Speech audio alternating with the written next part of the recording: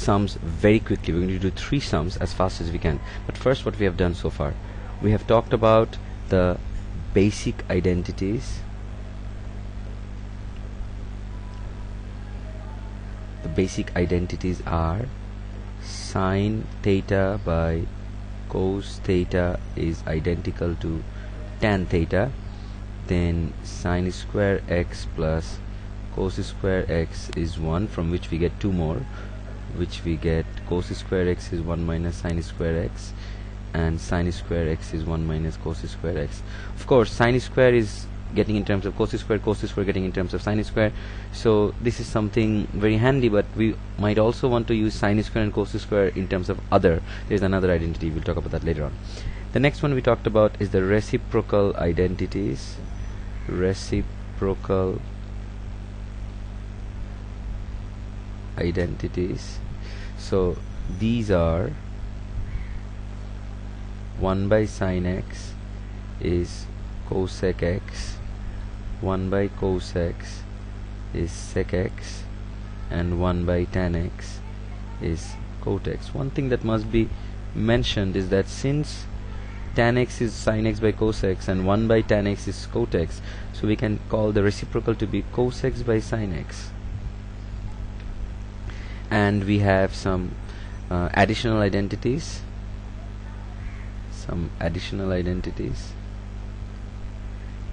And they are tan square x plus 1 is identical to sec square x, and cot square x plus 1 is identical to cosec square x. Of course, these can be rearranged. We can say tan square x is sec square x minus 1, and cot square x is cosec square is minus 1. This can also be said.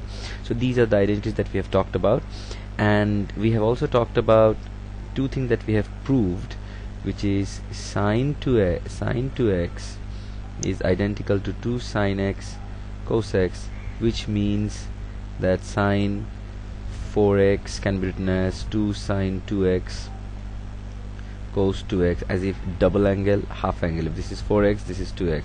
If this is sine 10x, then this would be 2 sine 5x cos 5x. Double angle, half angle, this is what it means. And we have seen cos 2x, which can be written as cos square x minus sine square x, but we use most of the time the other 2 versions, which is 1 minus 2 sine square x, and the other version is 2 cos square x minus 1. So this is what we have seen so far. Now let's do a sum. Now let's scroll down. The first thing that we can do is a very common sum. It's first, this is given, sine a plus b, the sum of angles is given, and cos a plus b, the sum of angles of cosine is also given. So this information is given. So what we have to do here is we have to find the expression for cos 2 theta in terms of cos square theta, so which we have already done. So let's start with A. So we will start with left hand side, so which is cos 2 theta means cos theta plus theta, and this is, we know the identity, it is cos cos minus sine sine. So we will write cos theta minus sine theta sine theta, and again we can write from here cos square theta. Again, this is not cos theta square, it is cos square theta minus sine square theta. Of course, we have to express this in terms of cos square theta, so we have to find an identity of sine square theta, and we had seen before the identity for sine square theta is 1 minus cos square theta. This one, sine square theta, is identical to 1 minus cos square theta, part of the basic identity. So we can write cos square theta minus, we have to group a bracket, that is very important, minus 1 minus cos square theta.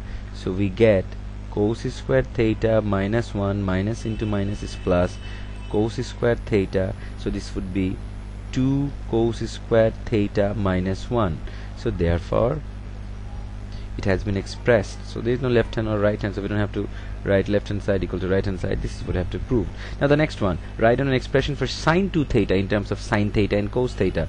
So another of those common sums, so we can write the left hand side is sine 2 theta, which is theta plus theta, and we know that sine 2 theta or theta plus theta is sine A cos B plus cos A sine B. So this is going to be sine theta cos theta plus cos theta sine theta. Of course it's the same thing, sine cos or cos sine, they're the same thing, so if we add it, it will become 2 sine theta cos theta.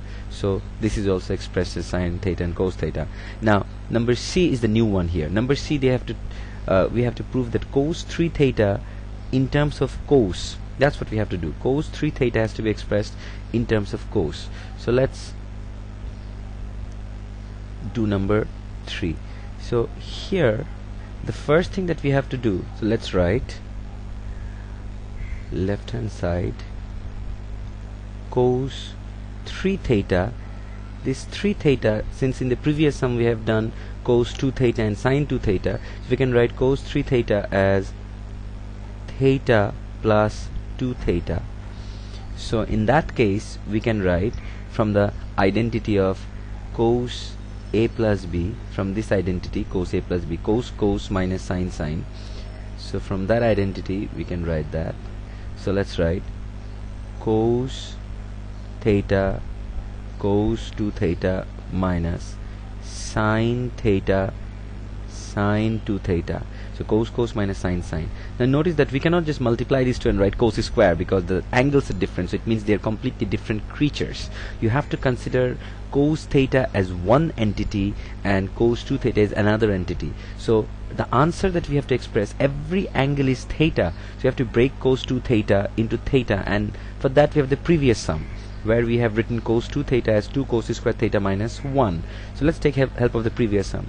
So cos theta would be the same, let me give a bracket here, and cos 2 theta expressed in terms of cos because the answer that we have to prove is expressed in terms of cos. So cos 2 theta is going to be 2 cos square theta minus 1. So instead of cos 2 theta I am writing 2 cos square theta minus 1. So I have expressed cos 2 theta as cos square theta.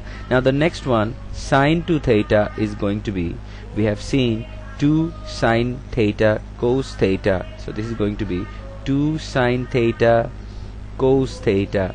So we have expressed both sine theta and cos 2 theta and sine 2 theta broken down as in the previous sums. So double angle half angle rule. Now if we multiply the cos theta with the cos square theta, we are going to get 2 cos theta cos square theta is cos cubed theta minus cos theta into minus 1 is going to be cos theta.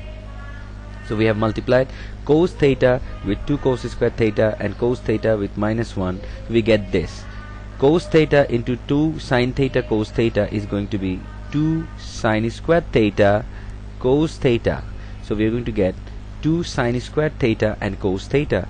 So now we get 2 cos cubed theta minus cos theta minus 2. Now we have sine square here, but we need only cos here, so we have to change the identity of sine square. So what can we do?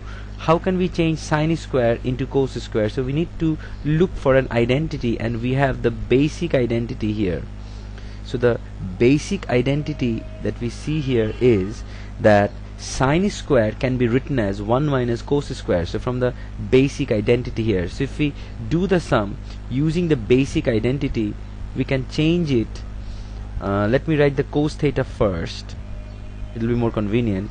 So sine square theta can be written as 1 minus cos square theta. From the basic identity I have changed the identity, so this is 2 cos cubed theta minus cos theta minus 2 cos theta into 1 is 2 cos theta, and minus 2 cos theta into minus cos theta is minus into minus is plus 2 cos cubed theta.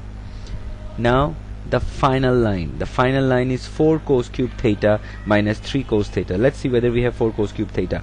2 cos cubed theta plus 2 cos cubed theta is equals to 4 cos cubed theta minus cos theta minus 2 cos theta is minus 3 cos theta.